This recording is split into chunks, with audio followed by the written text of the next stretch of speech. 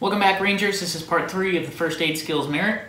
We're continuing on with wound management. We just finished how to take care of a cut. Now we're going to move on to blisters.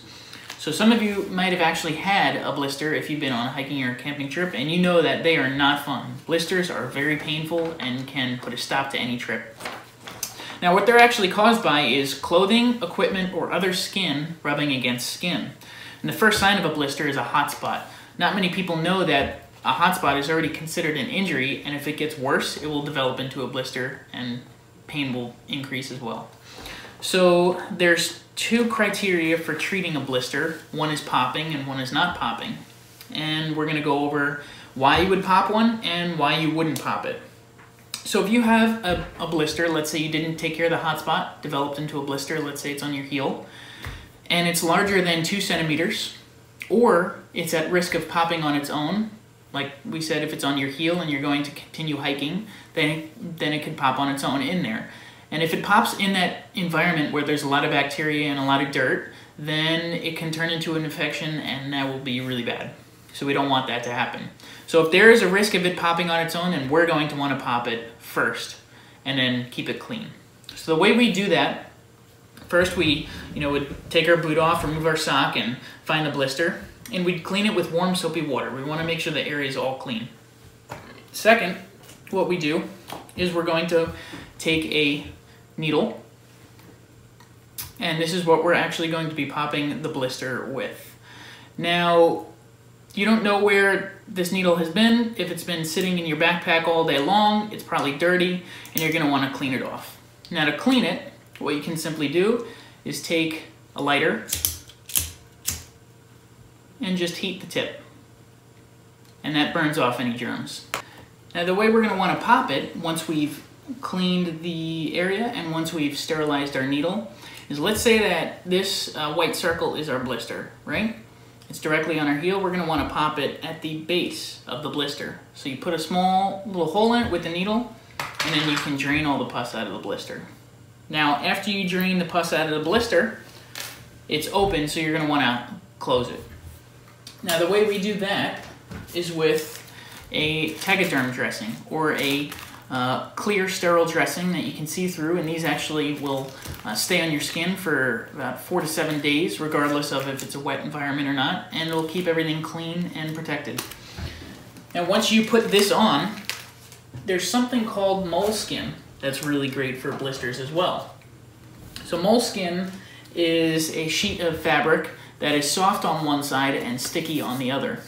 So let's say we have our dressing on our blister that we've just popped.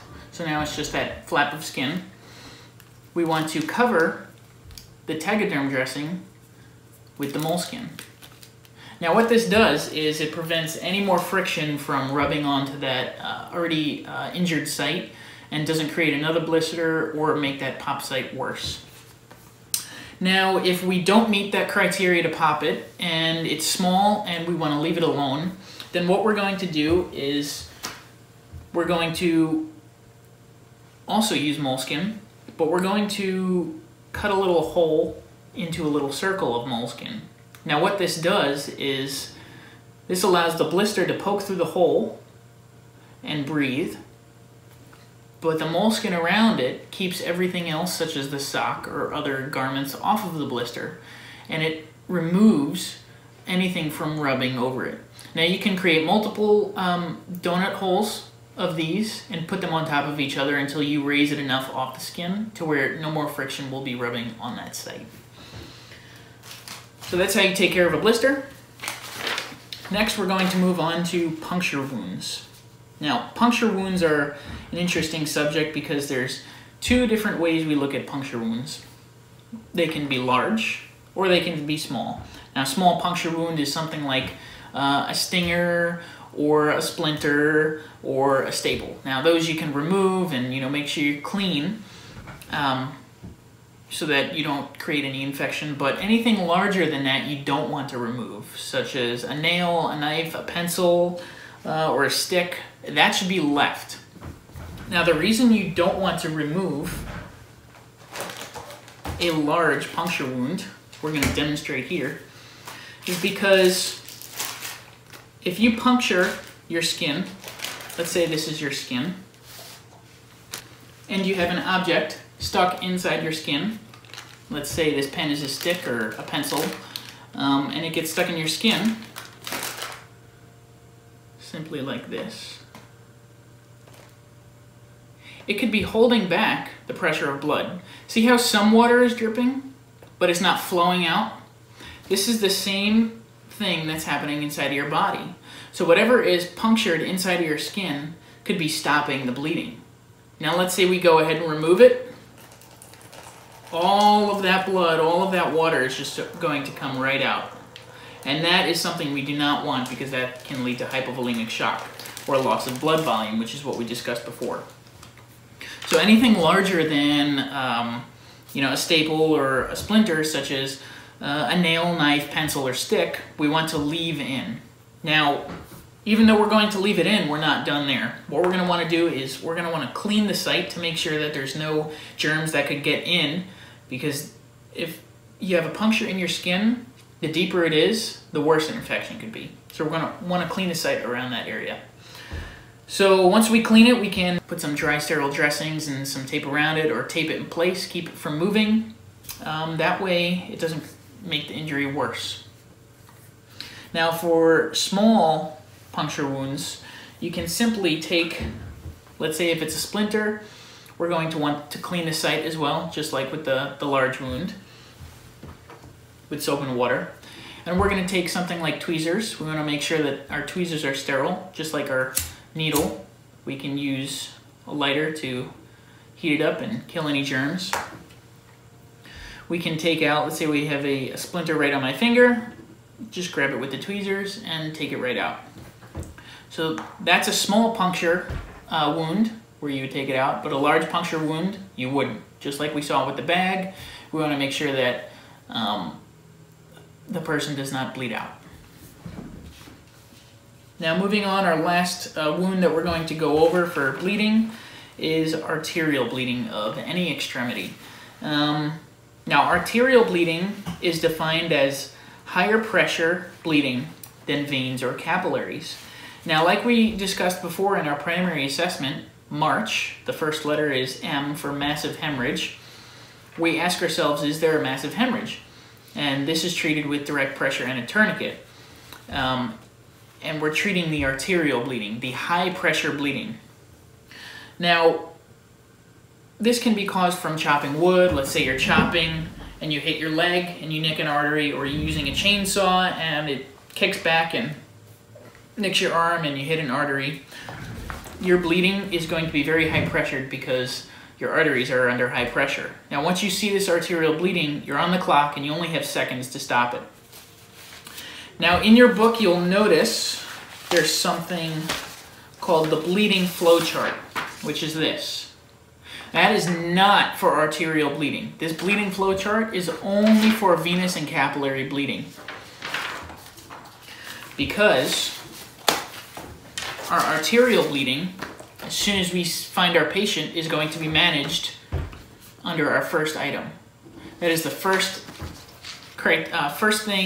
injury that we're going to manage on our patients. So how are we going to do that? Well, we can use direct pressure for something that's flowing or oozing. Let's say if it's in the center of your body. Then you're going to use gauze or something called a blood stopper or an Israeli bandage, where you can package that up and then create pressure on it to stop it from bleeding. Now, the other item we can use is called a tourniquet. Now, this is a tourniquet. Tourniquets are used on extremities. Only for extremities are legs, right leg, left leg, right arm, left arm. The head is, we do not put it around the head or anything else, just our legs and our arms. So to do that, we're going to demonstrate on Commander Gary. Let's say he has a spurting arterial bleed from his forearm over here. What we're going to want to do is apply our tourniquet. So with that, we put it on high and tight. You're going to want to remember those words. The reason we tell you guys to do it high and tight is because you're not trained as medical professionals to be able to find exactly where the bleed is. So you want to put it as high up as possible to stop that bleeding from happening. So you tighten down this tourniquet once it's applied, and then you would twist this windlass here. Now you can see he's already kind of grimacing in pain, but tourniquets are very, very painful, and you want to let your patient know that once you tighten it down, it will be very painful. And this can take a while. So where you would tighten it until the bleeding stops, and then there's a little hook over here that you can slide the windlass into, and that stays in place and is tightened and stops the bleeding. Now after you stop the bleeding, there's a little spot on most tourniquets. It can be over here or on the top of the tourniquet where you write the time. The reason you want to know the time is so that surgeons, once they go in here and fix this, will know how long the tourniquet has been on. That's very important. So now we'll take you out of here. Thank you. Now the tourniquet that I have here today is called a Soft T Wide. It's a Special Operations Forces tourniquet. And you want to make sure that you have one that is wide and not thin. The thinner it is, the more harm it can cause to that extremity, and it'll also take more wraps to stop the bleeding. The wider it is, the more pressure you can apply, and the easier it'll be to stop the bleeding. They also make other tourniquets called the CAT tourniquet, which is a combat application tourniquet. This is another good recommended tourniquet. You can find the list online, but you want to make sure that you get one that has a windlass. No ratcheting ones or things that do not have a windlass, because they are not approved by different trauma committees. So you want to make sure you have an approved tourniquet by the trauma committee. And with that, that concludes part 3 of our first aid skills merit. So this is going to wind up turning into a 4-part series. So stay tuned for part 4, where we go over the rest of the merit. In the silence you won't let go. In the questions your truth will hold. Your great love will lead me through. You are the peace in my troubled sea. Whoa, you are the peace in my troubled sea. My lighthouse, shining in the darkness, I will follow you. Oh, my lighthouse, I will trust the promise. You will carry me safe to shore.